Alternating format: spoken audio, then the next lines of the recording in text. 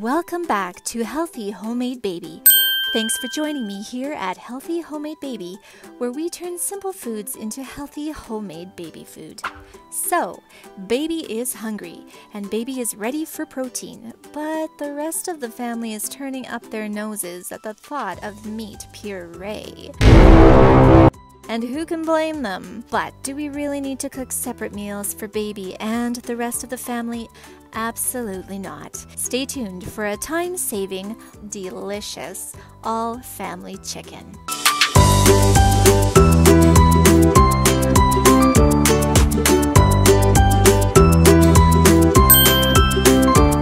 It's Steph here at Healthy Homemade Baby, where we turn simple foods into healthy homemade baby food. Chicken, the humble barnyard squawker. Chicken contains essential vitamins, protein, choline, and iron, which support your baby's development and, along with its mild taste, make it a great choice for stage 1 baby food. Chicken preparation can be as simple as popping it into the oven, which makes it a desirable option if you are also feeding other members of a busy family. Let's get into the 1, 2, 3s of making stage 1 chicken puree for baby. Number 1. Choose your chicken.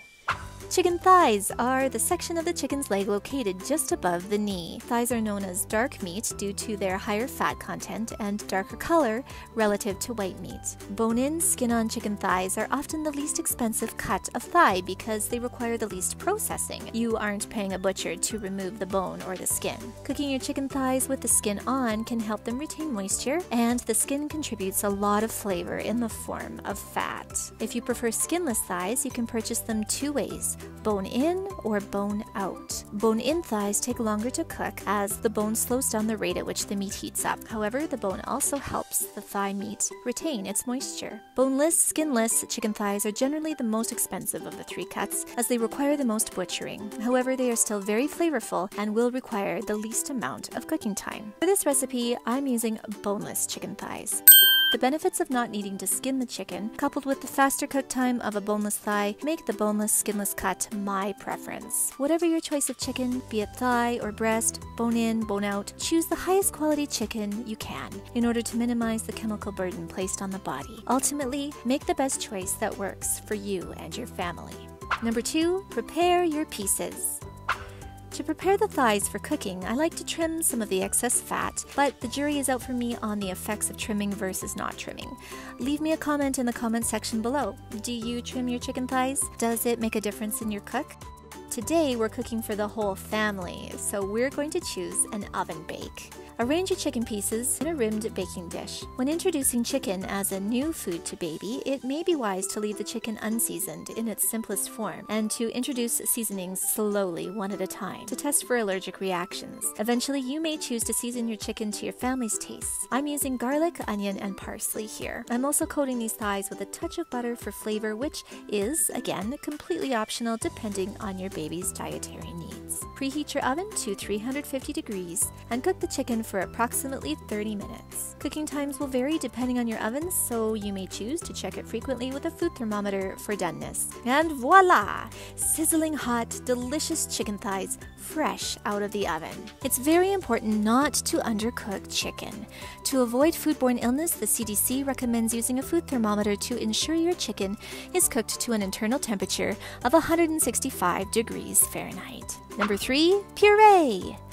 At this point, set aside any chicken pieces you wish to reserve for family members with teeth. When your chicken is cooled enough to handle, give it a little pre-choppy with a knife and then transfer your pieces to your pureeing vessel of choice.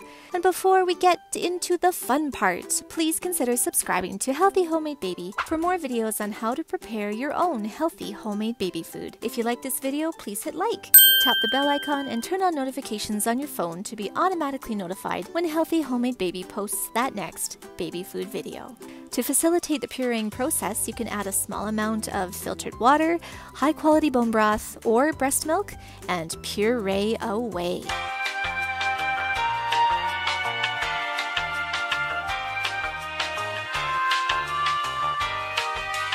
And there it is! Delicious and nutritious chicken puree, ready to be cooled and consumed, or portioned into a freezer-safe container for storage. I usually leave my purees in the freezer overnight or until they are solid and easily transferable to my glass jars for freezer storage. Transfer a few portions to the fridge for easy defrosting as needed. Chicken puree can be served on its own or, for variety, try blending chicken puree with other stage 1 fruit or veggie purees. Thank you so much for joining me today at Healthy Homemade Baby. Making homemade baby food does not have to be scary, daunting, or out of reach. With some preparation and a little bit of practice, you too can be on your way to creating your own healthy homemade baby food. Leave me a comment below if you try making your own chicken puree.